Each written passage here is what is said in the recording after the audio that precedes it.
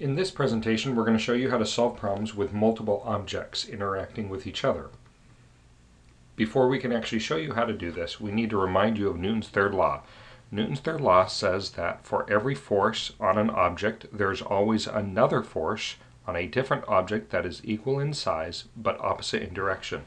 For example, when this little tiny tugboat pulls on this massive barge over here, okay, there's a force forward on the barge, pulling the barge forward, and there's going to be an equal force on the tugboat being pulled backwards. The two forces are always on two different objects, and you can identify them because one will be, for example, force on barge by tugboat, and the other one will be, you just switch the two objects, force on tugboat by barge. And you can always recognize your forces that way. Okay, here is a couple of tips or summarization of what I'm going to do in order to solve problems with multiple objects. Make sure we always draw a free body diagram for each object involved. We're going to identify the third law forces, or in other words, forces that are paired that are always equal and opposite in the problem. And then we're going to identify a good coordinate system that works for both objects. This can be a little tricky sometimes. We're also going to try and remember that when objects are tied together, they have the same acceleration. Right, you can't go faster. The thing in front can't go. The tugboat, for example, can't go faster than the barge, and the barge can't go faster than the tugboat if they're tied together. Also, we need to look at all objects as if they're one system when we're solving for acceleration. I'll show you what that means. And also, when you're looking for the force in between two objects, you have to look at an individual object by itself. So this is what we're going to do. Let's do it. Okay, so here's a good problem. This is two objects tied together by rope, and the front object is being pulled forward with an 8 Newton force. This is very similar to the idea of the tugboat problem, as if this is the tugboat and this is the giant barge. First thing we're going to do, and they want us to find the acceleration of the smaller block and the tension in the rope. First thing we're going to do, of course, is draw our two free body diagrams. This is a typical thing that most people do when they draw free body diagrams. They'll get, for the second mass, they'll get the normal force and the weight, and they say the pull force of 8 newtons forward. And then they'll say for this guy, right, the rope is pulling it forward, and normal force and weight. But we're actually missing a force here. A lot of people think that this is 8 newtons, and then therefore this is also 8 newtons, and they're both being pulled forward with 8 newtons. This is incorrect. Remember, Newton's third law, if one object pushes on one or pulls on one, the other object will respond and pull back or push back. So a rope, if we think of it as massless, will only simply be a method of pulling from a distance, or so that way it's kind of like the blocks are just pulling directly on each other. There's just a rope that's allowing it to pull from a short distance away. So if this tension force forward really is the coming from mass 2, so this is the force on block 1 by 2, then there will be a force on 2 by 1, okay? The rope is pulling this one forward. The rope is also attached to this block, pulling it backwards though.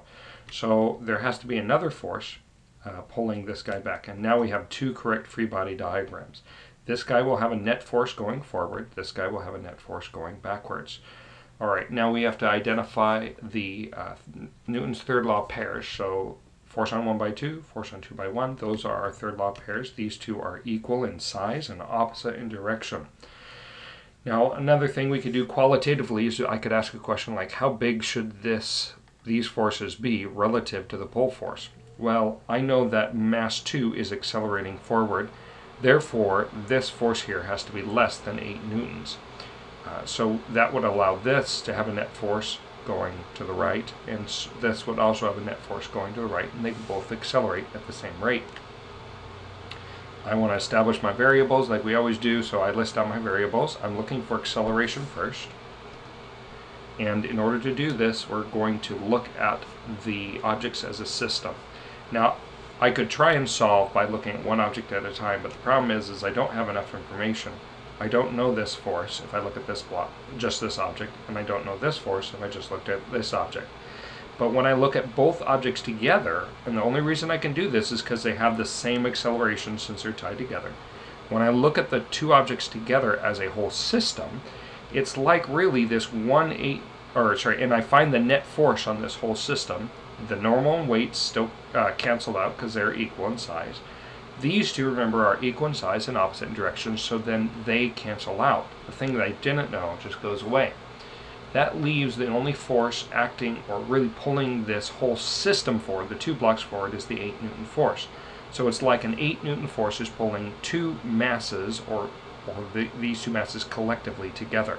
So I'm going to look at this as a system, and this problem becomes much, much simpler. So, right, those two cancel and those two cancel. I'm left with just the 8 Newton force. All right, so we're going to write an equation in order to solve. So the equation we're going to use is just F net equals ma, except in this case, right, we're looking at the whole system. F net equals ma is designed to work with one object at a time. However, it can also work on a system of objects. You just have to look at the net force of the system, which equals the mass of the entire system, times the acceleration of the entire system, which in this case is fine because the acceleration of both objects is the same. All right, so the mass of the system will be the sum of the two masses. The net force will be, remember, these two canceled out, those two canceled out, and the two blue arrows canceled out. All I was left with is the 8 Newton force. So the 8 Newton force is the net force. The total mass is the two masses added together times my acceleration. I just divide and solve for my algebra, and I get 0.24 meters per second squared is my acceleration. Nice and easy when I look at everything as a system. Now, in order to find the internal force, or this force inside the system that went away, this tension force between the two objects, when I look at the whole system, this method does not work to find an internal force. The reason is because they canceled out, right? They just disappeared. So I can't solve for something that just disappears. So in this case, I can't look at it as a system. When I solve for an internal force, or force between two objects, I need to look at one of the two objects. It doesn't matter which one, just one of them. So I could look at mass 1 or mass 2. I'm going to solve by doing both, and you'll see you get the same answer either way.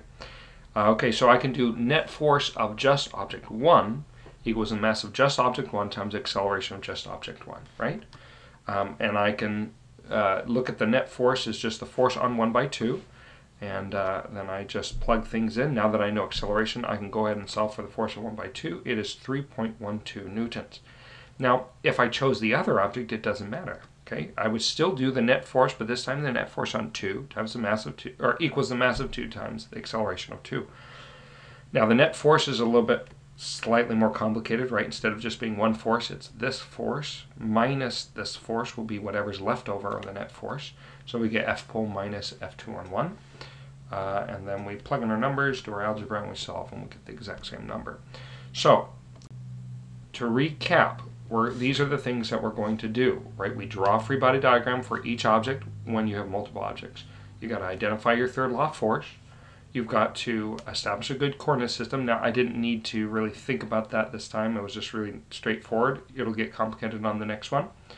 And then we need to remember that tied objects together have the same acceleration. And we got to look at objects, or when we solve for acceleration, we look at the whole system. And finally, when we solve for the forces between two objects, you look at one object at a time. That's pretty much the trick. We're going to do one more problem to give another example. Here's a pulley problem, very typical for a lot of textbooks and tests. Okay, so in this case, very similarly, we want to find the tension in the string between the two blocks, and we want to find the acceleration as well. I drew my two free body diagrams. We get tension up for both, and we got the weight down. Now I know that the weight for this guy is a little bit smaller, so I drew him smaller, and I know the weight for this is bigger.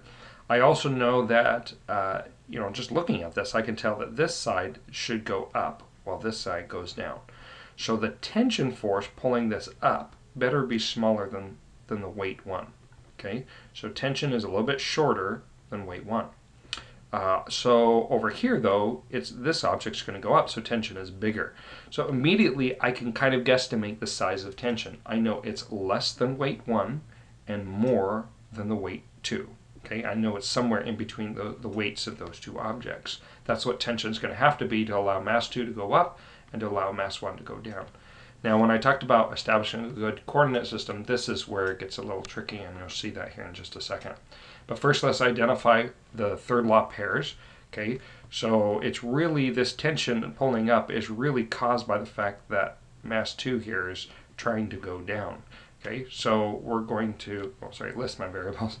And then we're going to establish, hey, look, this is really the tension in between is really these two blocks pulling on each other. We'll relabel these forces, right? This force here pulling mass 1 up is really the force on 1 by 2. And this force over here is really the force on 2 by 1. These are really third law pair forces if we assume the string is massless or really, really light. Okay, so now we establish our coordinate system. I know that this object will go up, so therefore I'm going to say up is positive. That makes sense to me. Okay, and here's the tricky part. If you say up is positive for him, then that means he's going down. It's weird to say he's going in the positive direction while he's going in the negative direction. We want to look at this as a whole system. And the reason is because if we think of this as up, he's going positive and he's going negative, then they'll have different accelerations. And remember, these two objects that are tied together are supposed to have the same acceleration. So what I'm going to do is I'm going to establish a coordinate system for the system. So if this going up is positive, then that means this going down is also positive. So it's kind of like this way is positive and this way is negative, okay? So up for mass 2 is positive, down for mass 1 is positive. And now with this coordinate system, when we write an equation, it'll make more sense and we will have positive accelerations for both objects. Now again, we want to solve for the acceleration, so in order to do so, we got to look at the whole system. So we're going to look at this whole system. I drew kind of a funky looking bubble thinking just to remind me that, hey, this is going up and then coming down, right, because the pulley's up here. All right, so we say, okay, let's calculate the amount of acceleration. Well, let's see here. If this is one force in the positive direction and this is another force in the negative direction, according to its coordinate system, these are equal and opposite forces. We're going to do the same thing we did last time, where we do the net force of the whole system equals the mass of the whole system times acceleration of the whole system. Okay, so if these are in opposite directions, even though they look the same direction, it's kind of confusing. But this is positive, right? This is actually a negative direction. This goes up, this goes down, right? Then that means that it would be this force minus this force, and those two just cancel out, okay? And all I'm left with is really a battle between weight 2 and weight 1. Now weight 1 is in the positive direction, so that's a positive force. Weight 2 is in the negative direction, that's a negative force. So really the net force will be the difference between weight 1 and weight 2. Or in other words, weight 1 minus weight 2 is equal to whatever net force you have on the system. It's a battle between those two forces, okay? And then the total mass is, of course, the sum of the masses equals acceleration. I plug in my numbers and I can solve, do my algebra, and I get somewhere around 0.338 meters per second squared. Now that I know the rate that both objects are accelerating at, I can go ahead and try and find the tension in between. However, I'm going to show you one more way of solving for the acceleration, just because I know thinking about the different directions can get a little confusing. This next way is a little bit more appropriate and really does the exact same thing, but does all the steps in between, okay? This way that I'm showing you is really just a shortcut of what I'm about to show you. So really another way to solve this is to do the same thing that we just did, except instead what we're going to do is we're actually going to look at the individual objects as well. And then we'll stick them together as a system. So we're going to look at both objects individually, is what we're going to do. And if I take a look at the net force on 1 equals the mass of 1 times acceleration 1, and I write an equation for that, I say, okay, well, weight 1 is positive, this is negative, so weight 1 minus tension, okay, is going to equal mass of 1 times acceleration of 1. And then I can set up the same equation for mass 2, except it's a little bit different, right? This way is positive, that way is negative. So the bigger force, tension, minus the smaller force, weight 2, will equal my net force in this case. So net force of 2 equals mass of 2 times acceleration of 2. This turns into the tension up minus the weight down. That is my net force on this second system, equals m2a. All right, now what I can do is I can simply combine these two equations to solve for the, be able to still solve for acceleration. If I didn't know acceleration and I didn't know the tension, I've got two unknowns, acceleration and tension. So an easy way to combine these two would be, and to get rid of tension, would be to use elimination and adding both equations together. I want to add them because this tension is negative while this one's positive. So if I simply add both equations together, okay, that means I add this side with this side, and I add this side with this side, right? I get all of this equals all of that. Look at this. This is a negative tension. This is a positive tension. And these two tensions are the same. So therefore, this side of the equation simplifies into weight 1 minus weight 2. And this side, if I factor out the a, simplifies to mass 1 plus mass 2 times a. Look at this. This is the exact same equation we made up on the previous slide, where we said, hey, look, weight 1 minus weight 2. It's really a battle between this force and that force, right?